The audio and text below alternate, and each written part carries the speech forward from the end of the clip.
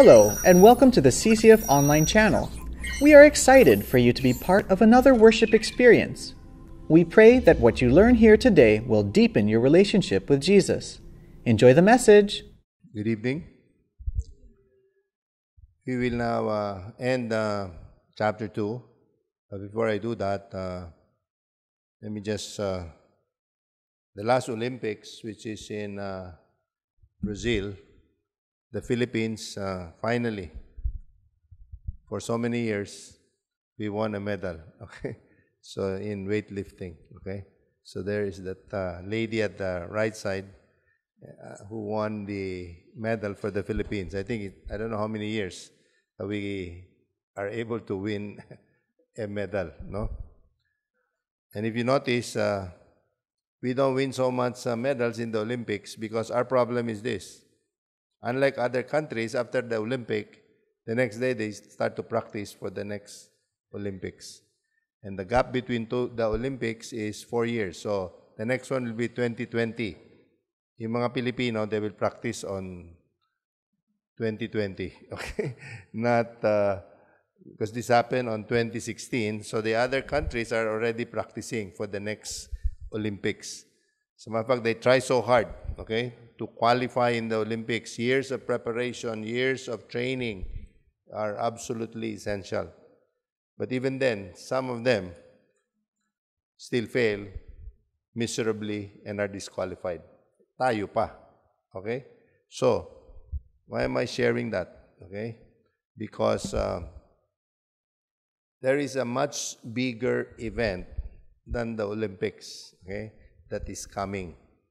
And all of us are participants to that event, okay? Do you know what event is that? Okay? It is the second coming of our Lord Jesus Christ, okay? And this event is so amazing that if you look at it, it will affect and shake the entire world, okay? Notice, listen to how it is described by Luke when Jesus comes again. He says, there will be signs in the sun, in the moon, and the stars, and on the earth dismay among nations, in perplexity at the roaring of the sea and the waves, men fainting from fear, and the expectation of the things which are coming upon the world, for the powers of the heavens will be shaken. Okay? He continues in verse 27, Then they will see the Son of Man coming in a cloud with power and great glory. But when these things begin to take place, straighten up and lift up your heads, because your redemption is what? Drawing near. Okay? If they prepare for the Olympics this coming 2020, all these athletes from the other nation, and if Jesus is coming, okay? Do you believe that Jesus is coming again? Do you know that there are more passages in scriptures about the second coming than the first coming? So if the first coming happened, all the more, the second coming will really happen. So my question to all of us tonight is this. Are you ready for this big event?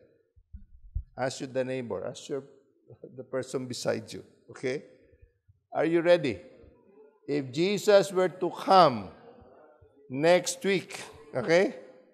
Are you ready for the coming of the Lord Jesus Christ? We have to be ready. I know that. But the question is, are you ready? True, we have to be ready. But the question is, are you ready? Okay?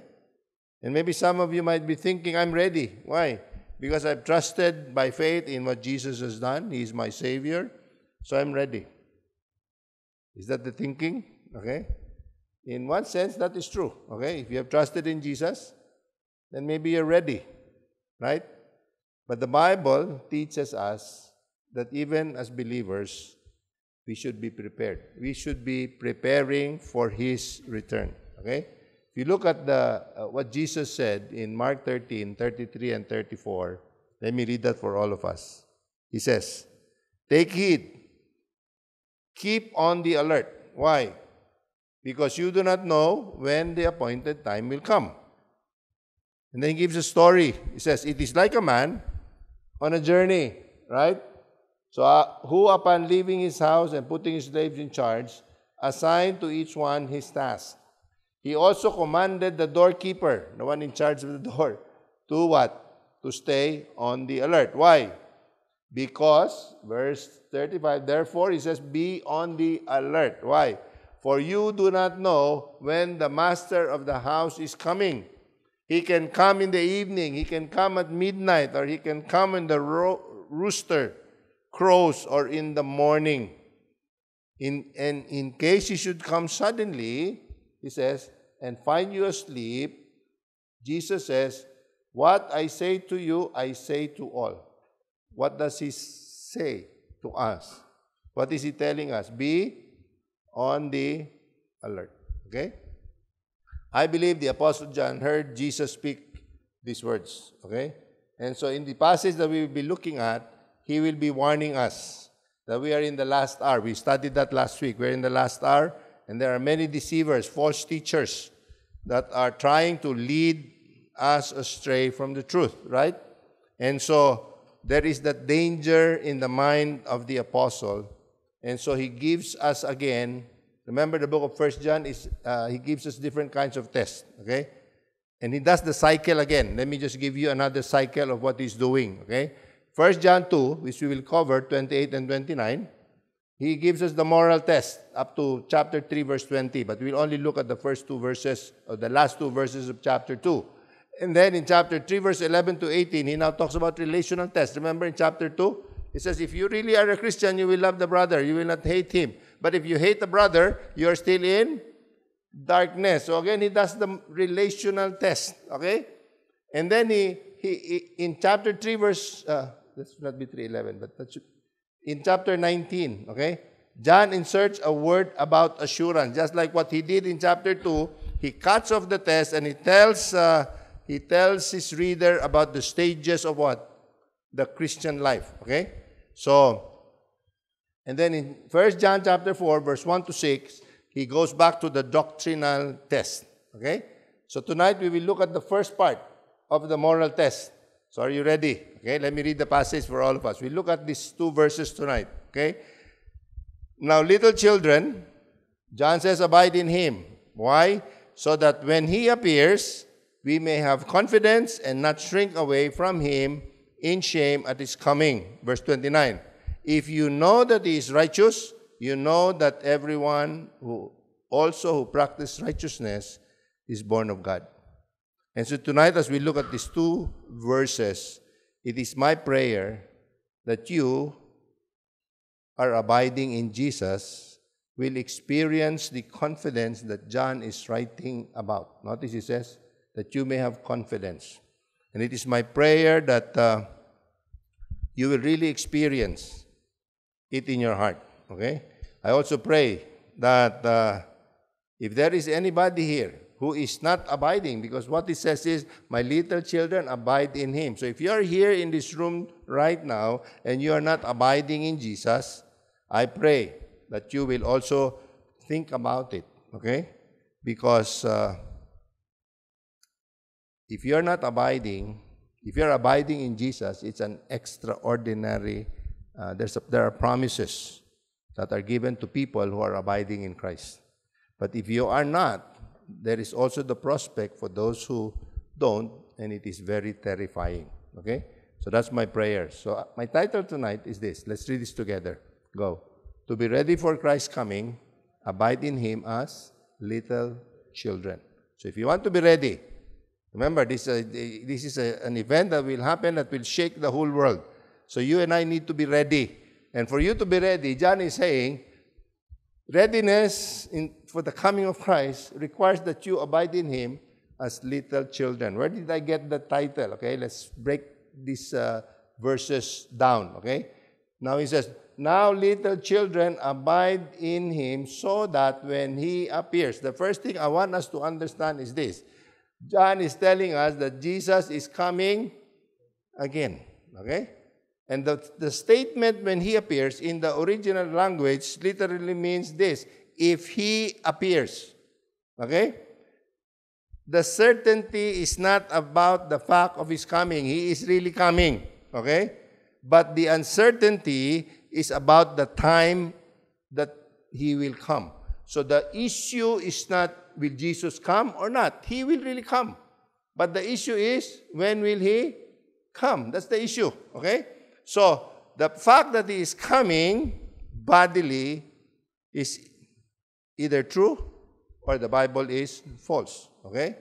So, but the Bible tells us, as I've said a while ago, there are more passages of His second coming than the first coming. So I believe in my heart, based on the authority of Scripture, that Jesus is coming again. Okay? But the problem we have is we do not know when He will return. But definitely, He will really appear. Okay? Now, do you know that for one verse in 25 verses deals with the Lord's return? It is mentioned 318 times in 260 chapters of the New Testament. It is mentioned in every one of the New Testament books with the exception of Galatians. Okay, why? Because Galatians deals with a particular doctrinal problem. And so even the short books like 2 John and 3 John and Philemon, which is only one chapter, they also talk about the coming of Jesus. And Jesus repeatedly talks about His return. Okay? If you have your Bible, okay, turn to 1 Thessalonians. I don't have the slides for that.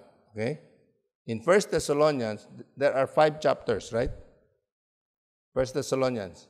If you read the last verse or the last 2 verses of each chapter, it talks about the second coming of the Lord Jesus Christ. Can somebody read the last 2 verses or the last verse of chapter 1? Can somebody read that? Who wants to volunteer to read that? 1 Thessalonians chapter 1 verse, the last verse. Okay, 9 ba o 10? Can somebody read? Okay, pakibasa nga. Yes, can you read?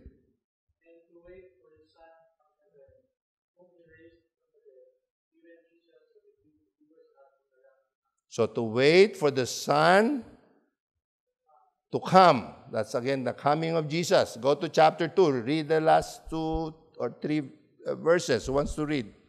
Sinong wants to volunteer to read that? Manny, can you read that?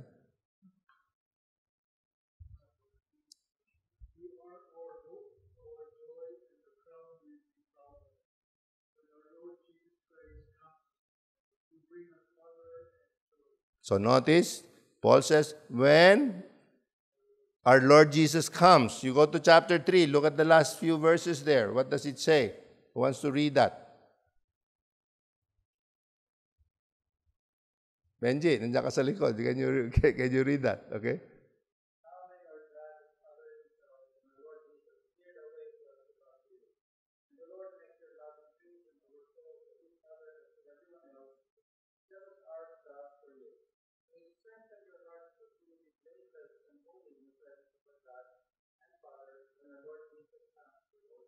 Again, the coming of the Lord Jesus Christ. Chapter 4, the same. Can somebody read the last 2 or 3 verses there in that passage? Who wants to read that? Babae naman, siguro. Yes, can you read the last? Huh? Oh.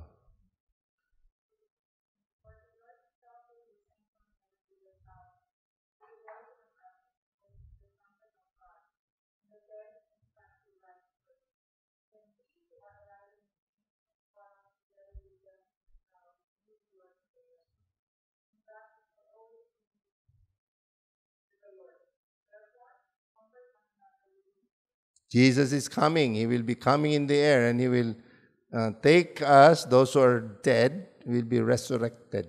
Okay? We give Him a spiritual body. Okay? Chapter 5. Okay? Who wants to read the last verse of chapter 5? Can somebody read that? Anybody? Volunteer? Whiting na lang, ikaw. Ayaw na nila whiting, ikaw na lang whiting.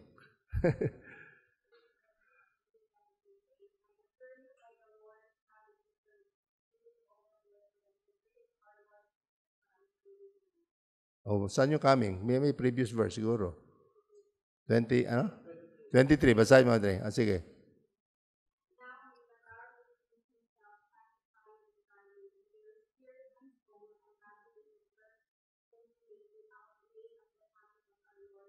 at the coming. So in Thessalonians alone, all the chapters ends with what? The coming of the Lord Jesus Christ. Okay? So, the coming of the Lord is all over Scripture. And even Jesus, when he was still here doing ministry, in John chapter 14, verse 3, what does he say?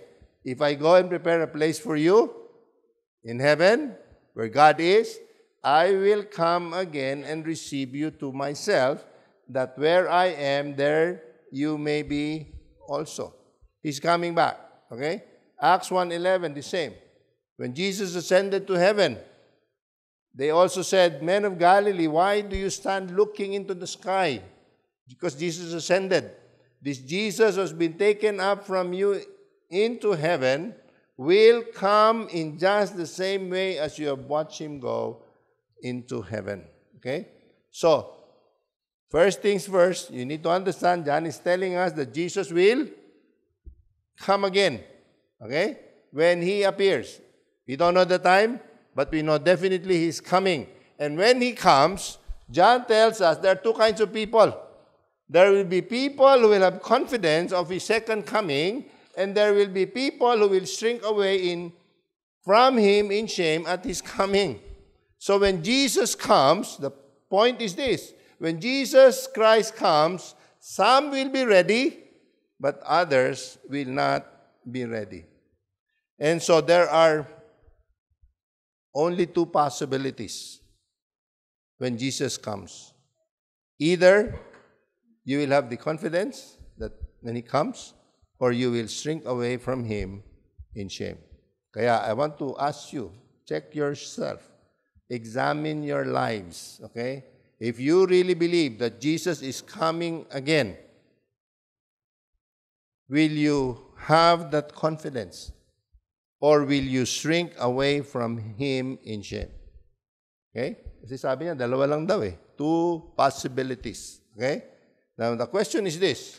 When he says that those people who will shrink away in shame in his coming, is John referring to believers who will be ashamed at the Lord's coming? Or is he referring to heretics who followed their denial of the deity of Jesus Christ? What do you think? When he says, there will be people who will shrink away in shame, is he referring to us, believers, or is he referring to the false teachers? What do you think? Most likely, I believe, it seems that the primary reference in the context is he's referring to those heretics, those false teachers who deny that Jesus Christ is God. Okay? For a while, they profess to know Jesus, but remember last week, what happened to them? They went out from us, but they were not really of us.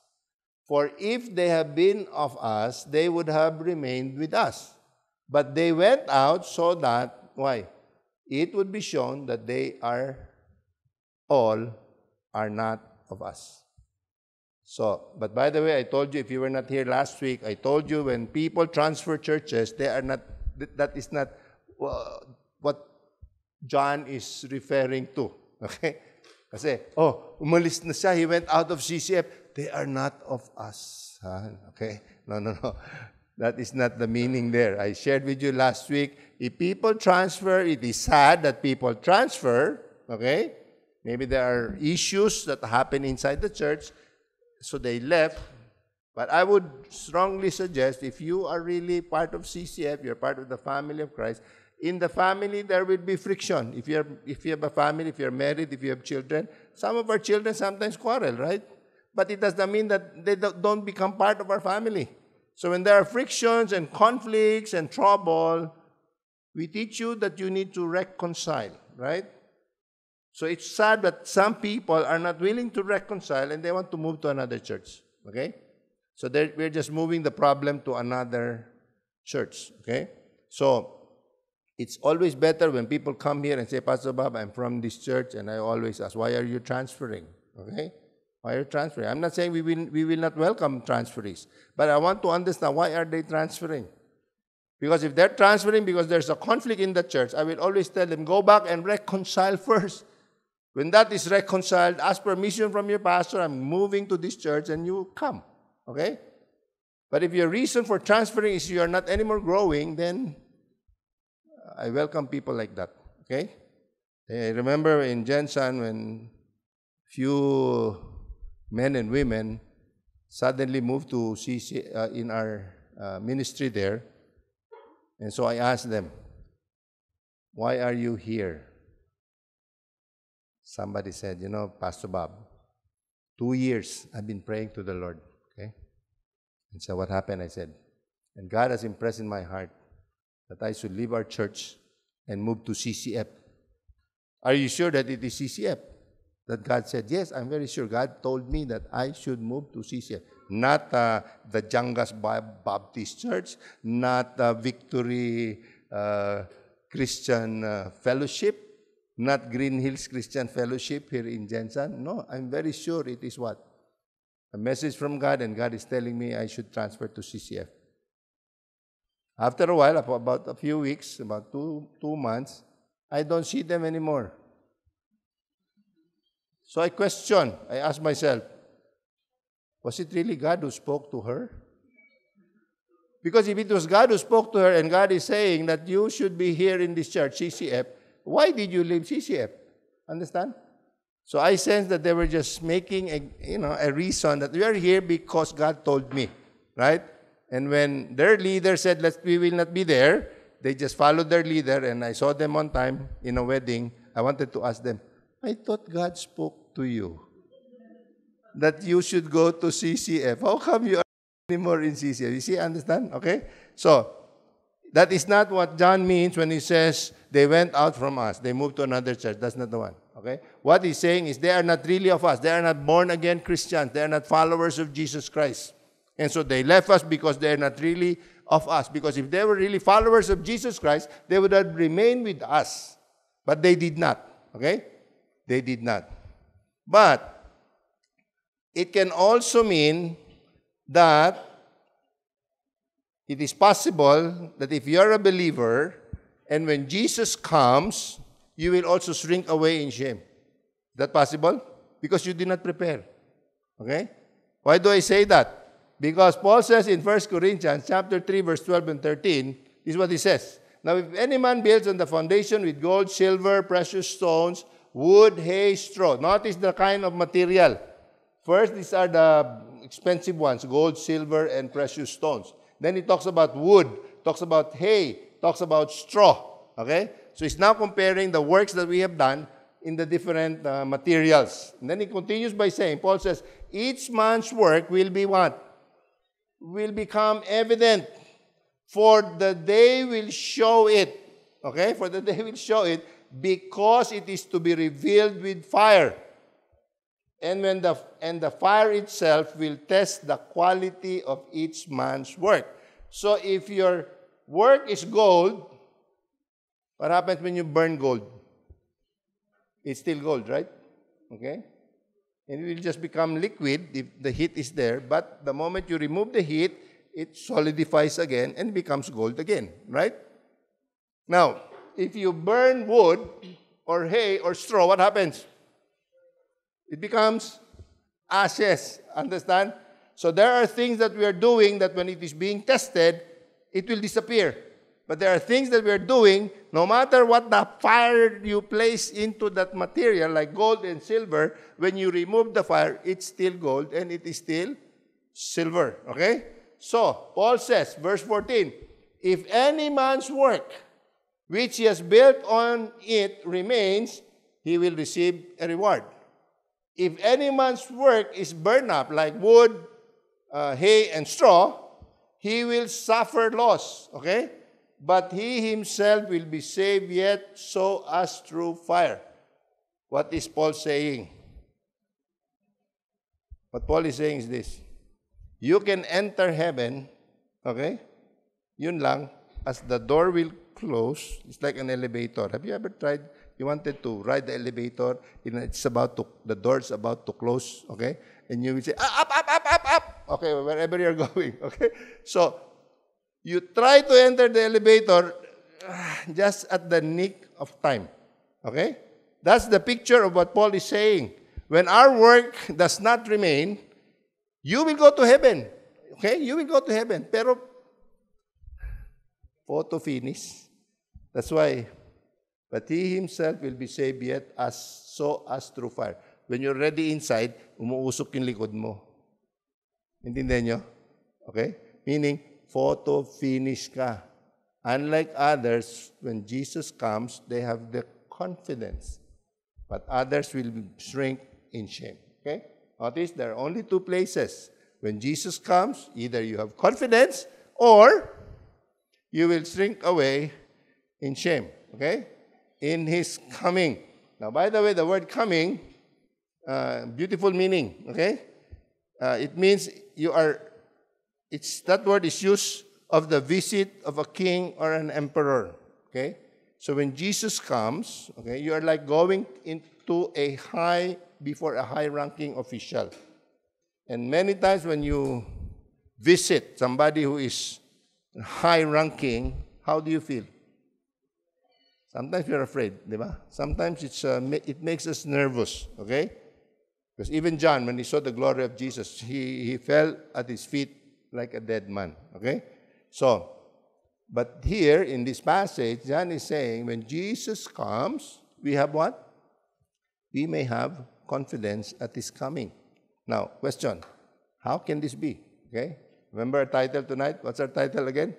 To be ready for Christ's coming, what must you and I do? Abide in Him as little children. Okay? So, when He appears, He says, what must you and I do?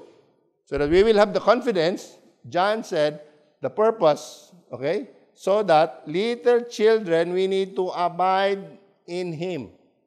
Why? So that when Jesus appears, you and I will have the confidence. And this word abide is a favorite word of John. Okay? Abide is one of his favorite words. And he uses the word abide more than all the other New Testament writers combined. Okay? Just in the book of 1 John, the word abide is mentioned 24 times, depending on your translation. And so when Jesus was in the upper room, He also used that 11 times. That's also a favorite of Jesus. And it is used of God's abiding in us and our abiding in Him. Okay? So, when that word abide is used, Robert Law says this, there is a sense in which every true believer abides or remains in Christ. But the fact that we are commanded to abide in Him implies what? Persistent and purposeful action on our part. Understand? Because we're commanded. It says, abide in Him so that when He appears, you will have the what? The confidence. So, when it is a command, I always tell all of you, it is not natural for us. That's why we are commanded to do it. It's like, like brushing our teeth. We're not commanded to brush our teeth. Bakit? Normal na, it's part of our system.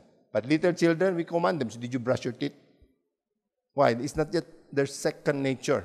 So when there is a command in Scripture, it means that it is not natural of us. Okay? So the question now is this. What does it mean to abide in Christ? Okay?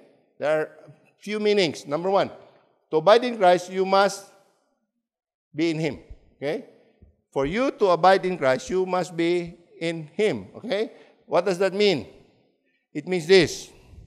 As we are commanded to abide, the question is, have you trusted in Jesus Christ as your Lord and Savior?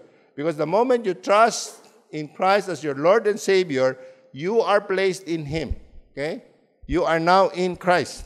Okay? And so, this position of being in Christ comes to us through the new birth. Meaning, when we are born again, when we are born into God's family, then you are in Christ. So the question is, can you know that you are born again? Right? Okay? Because in John 1:13, John says you were born not of blood, nor the will of the flesh, nor of the will of man. This is not physical birth that he's talking about, but he's talking about the contrast, we are born of God. Okay? So, my question to you is this. Have you experienced being born again? And the question you need to ask are the following. Have you truly trusted? And are you now trusting in Jesus Christ alone for your salvation? If that is true to you, then you are born again. Another question that you need to ask yourself is this. Have you repented, and are you now repenting of all of your sins? Because repentance is very important in salvation. Okay? Another question you need to ask is, do you love God and the things of God? Do you love God and the things of God?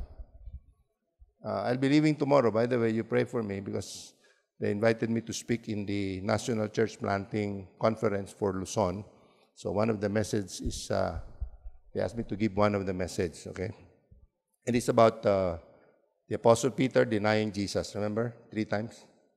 And then he went fishing because he was so depressed and down, and he felt so bad about what he has done. And so Jesus now comes and restores him. How did Jesus restore the Apostle Peter? He asked him, do you love me? What was the response of Peter? Lord, I love you. Second time, he asked, Simon, son of John, do you love me? What was the answer of Peter? Yes, Lord, I love you. The third time, Jesus asked him again, Simon, son of John, do you love me? He felt grief. Why? Because it was the third time that Jesus asked him, do you love me? Right? And so what happened? What was the response of Peter? He said, Lord, you know all things. You know all things. You know that I love you. Right? So, why is that important?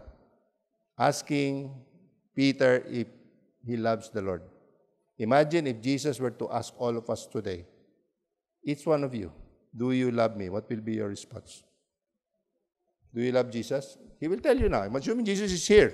And then he will ask you, do you love me? How will you answer?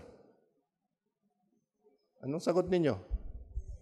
Yes. Ako, if he will ask me, I will answer the same as Peter. Lord, you know everything. You know me. You know that I love you. Right?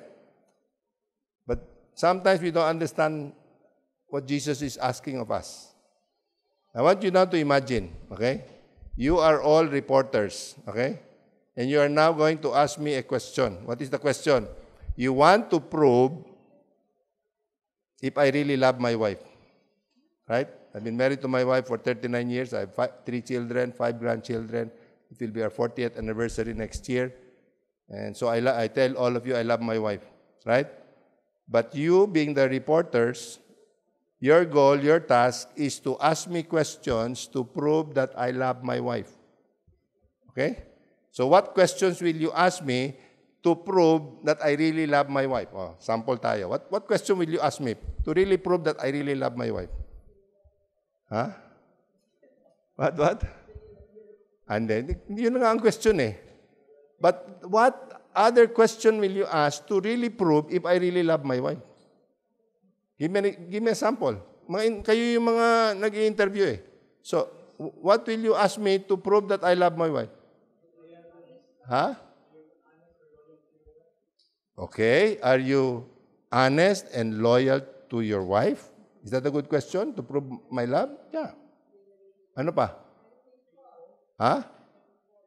Are you faithful? Okay. Because if I love my wife, I should be faithful, right? What else? Ano? What? Louder?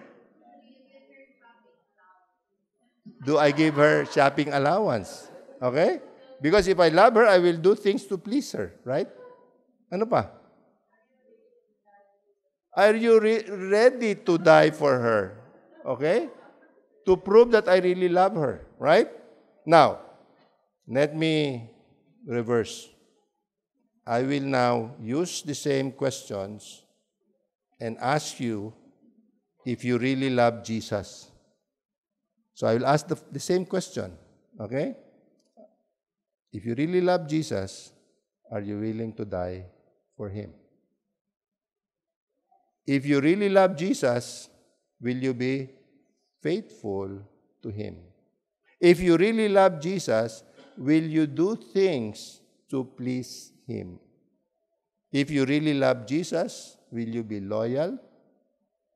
Ano ba yung sabi niya? Loyal and, may dalawang word yun eh. And honest to Him. Understand? You can ask so many questions to prove if I love my wife. But these same very questions will be also the very questions that I will ask all of you if you really love Jesus. That's why that issue of restoring Peter,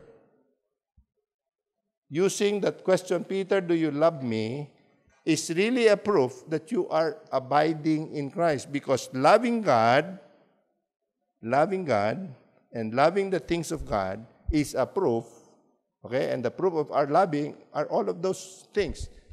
Dying, faithful, doing things for the Lord, okay? So, there are many signs, and there are many manifestations if you have really been born again, okay? And because if you are born again, you are in Christ, okay? Second, what does it mean to abide in Christ? To abide in Christ is both passive and active at the same time. What do I mean? Because there's a popular teaching that if you're abiding, you will not strive anymore. You will not exert effort. You're just simply resting in all that Jesus is for you. Like what He said in John 15:5. I am the vine, you are the what? The branches. And He says, He who abides in me and I in Him, this is passive, you will bear much fruit, and for apart from me, you can do nothing. Okay?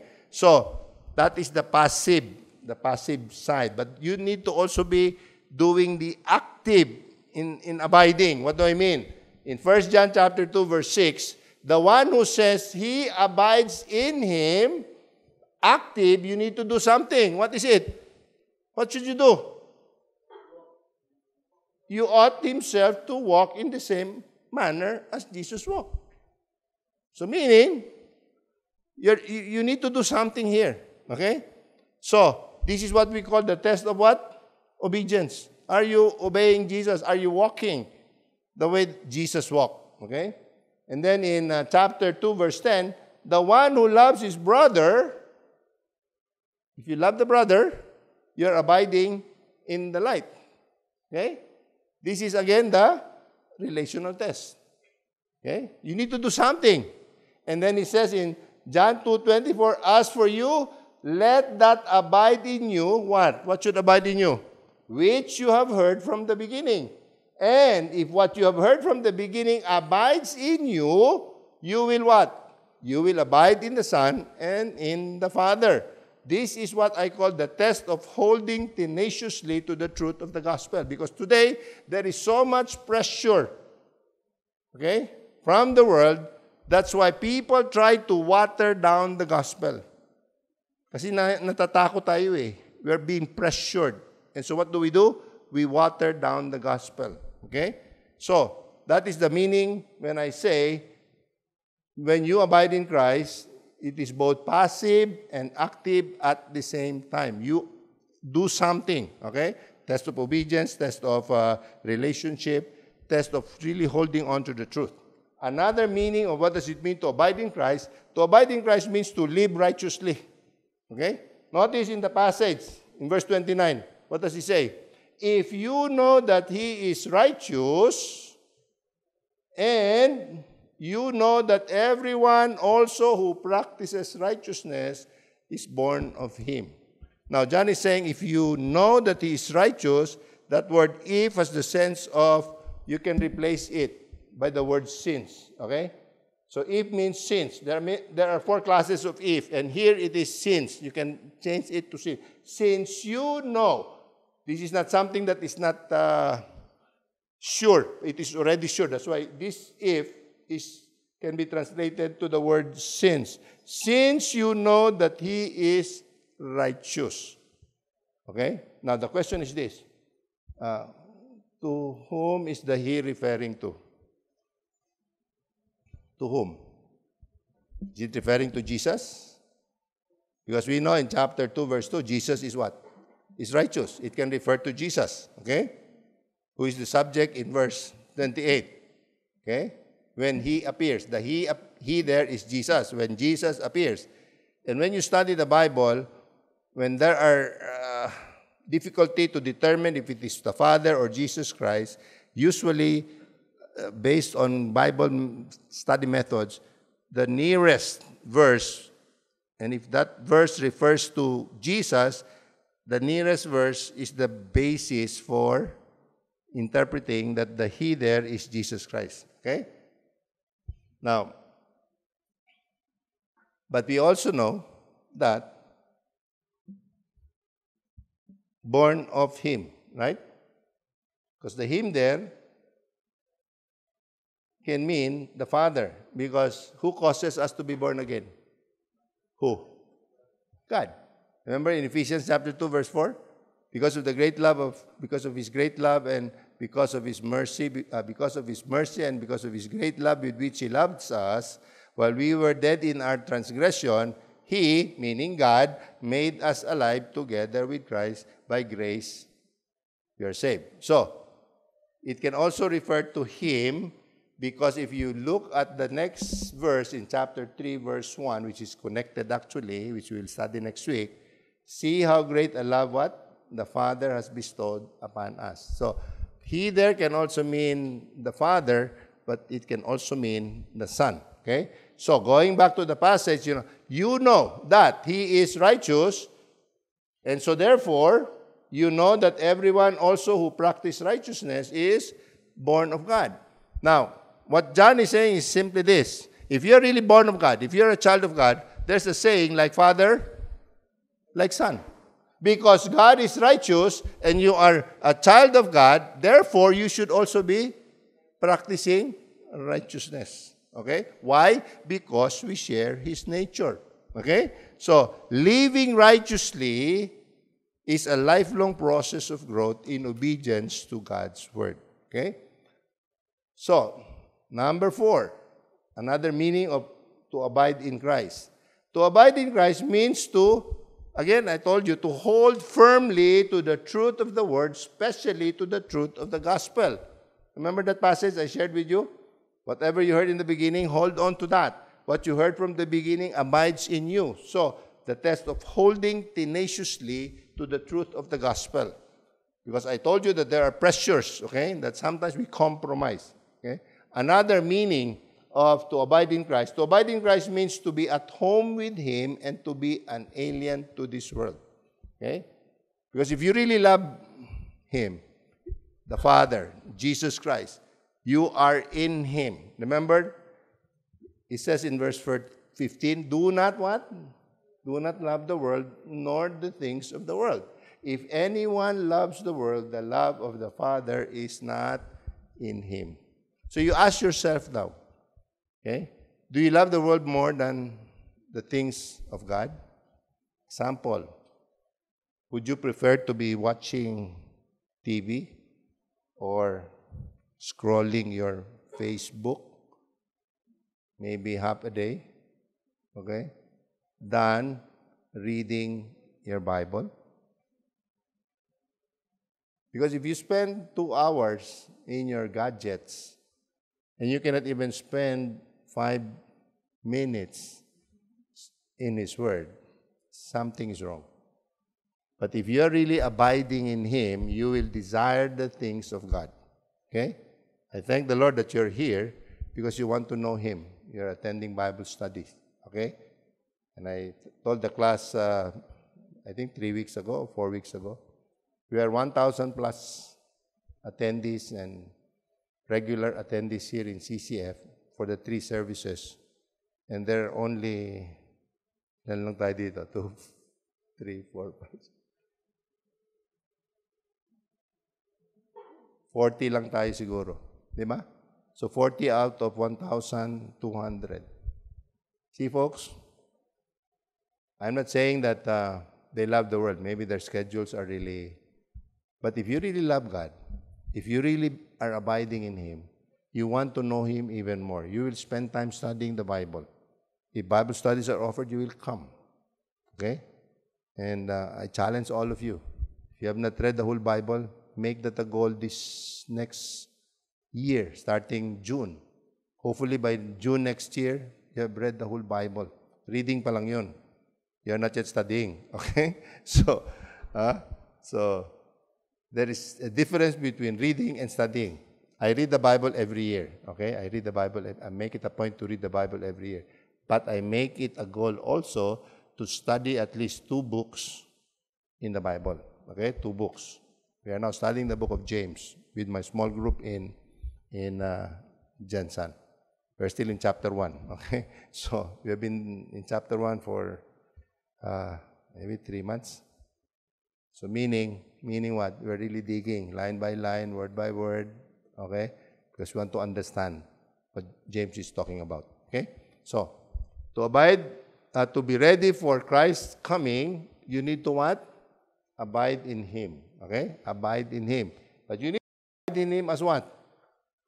Little children. What does that mean? Okay? Because He says, little what? Little children, abide in Him. You know already what abiding means. So that when Jesus comes again, you will not shrink away, but you will have the confidence to face Him. So the question I want to answer now is, you already answered what it means to abide in Him. How do you abide as a little child? Right? Because He mentions little children. Okay? And you know the meaning of little children, right? There are 2 words that He uses in the book of 1 John. One is a little child, a child. One is little children. Little children means you are already a little older and you are able to be instructed, okay, by a parent.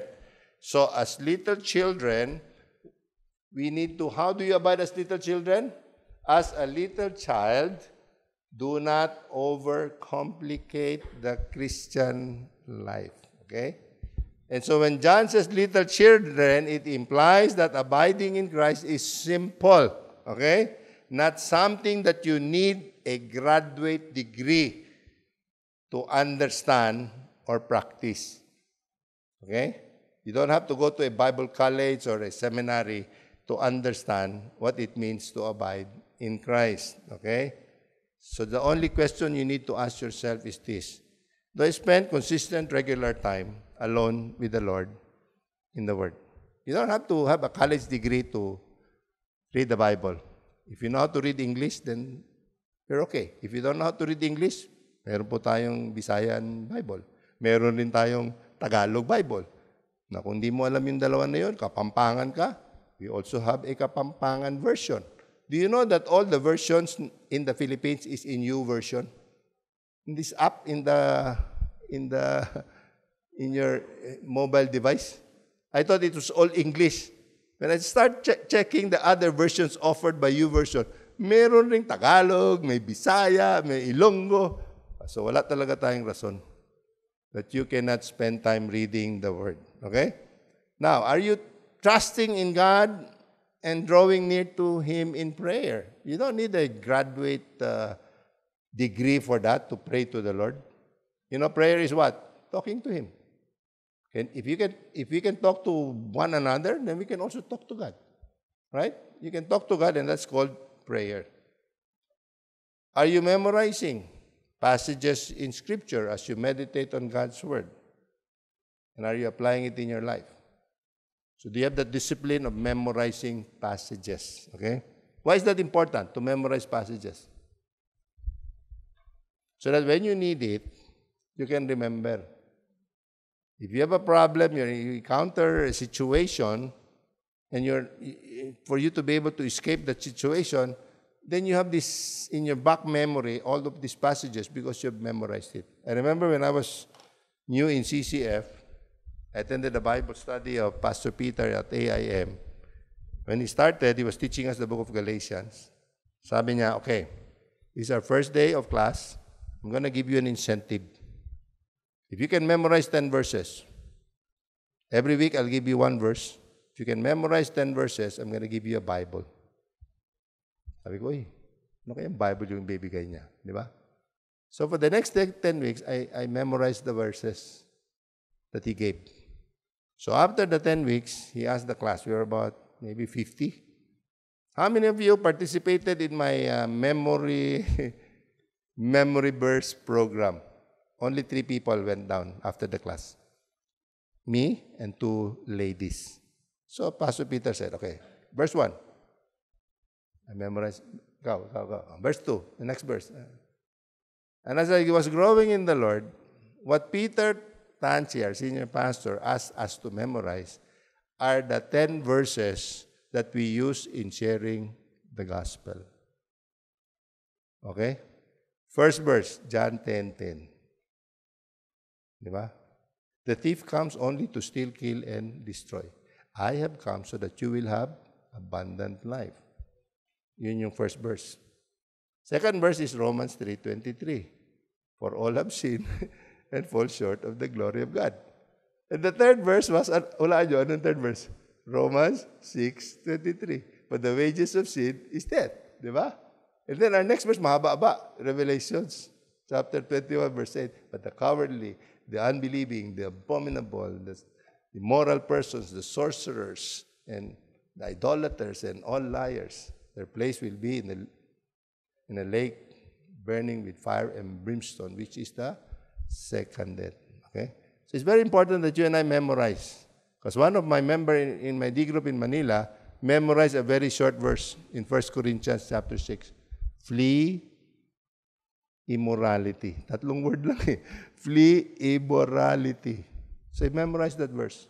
When he was invited by his friends, and his friends started to give him a girl, and they told him, I think I shared this with you guys, for some of you who were here in the past, his friend said, Brad, bayad na yan.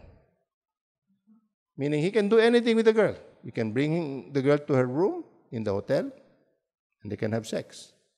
But because he memorized the passage, what's the passage again? Flee immorality. So boom, God spoke to him, flee immorality.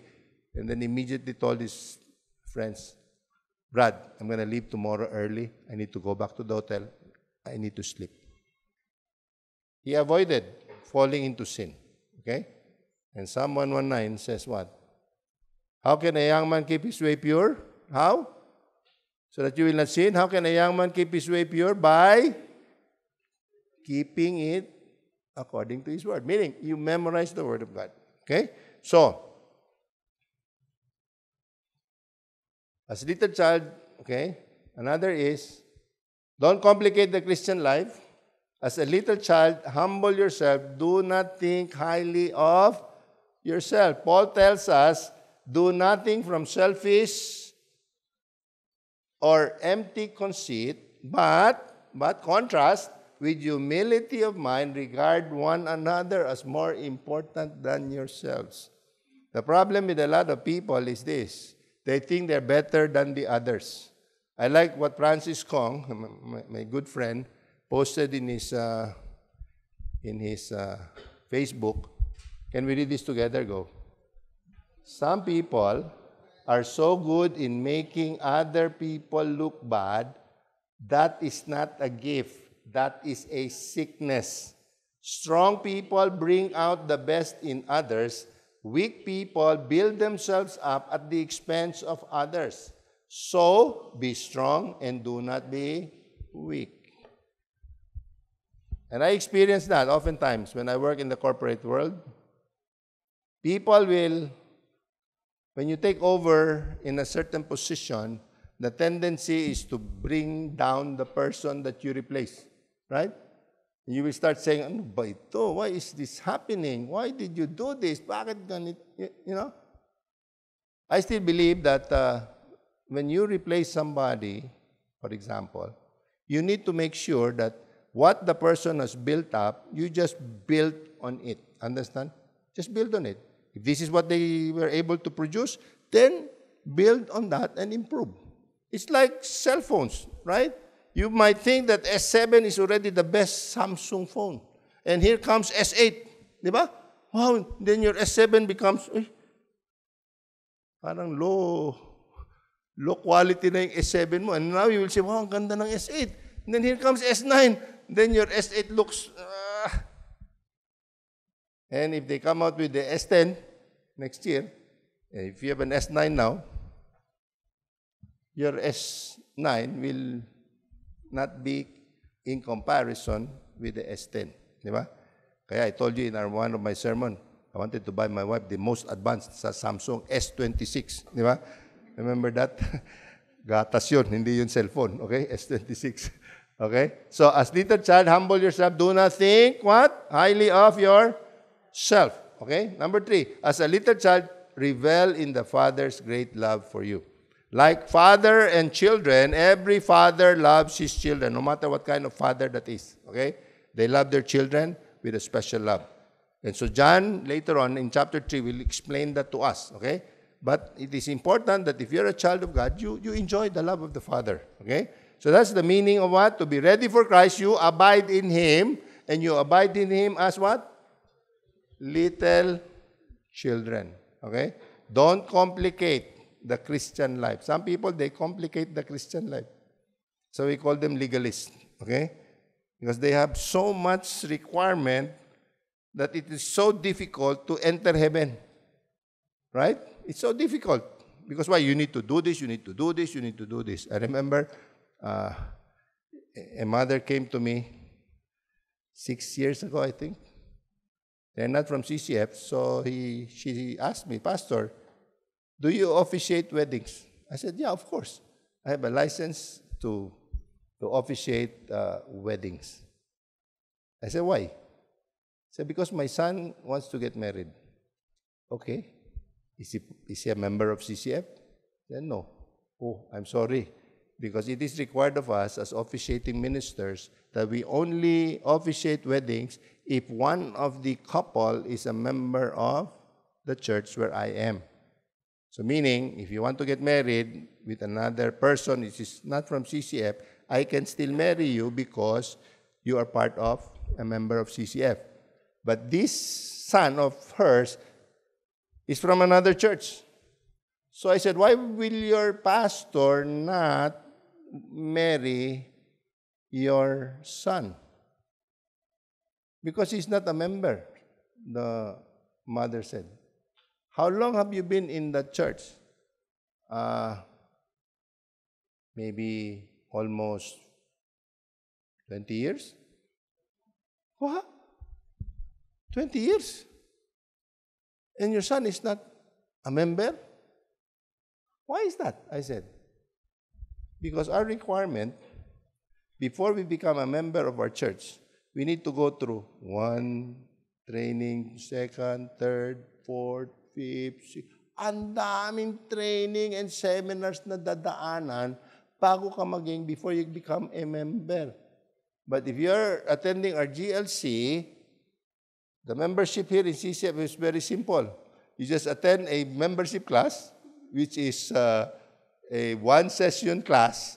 And after the session, you decide at the back of the booklet, there is a form that you just fill up and say, I want to be a member.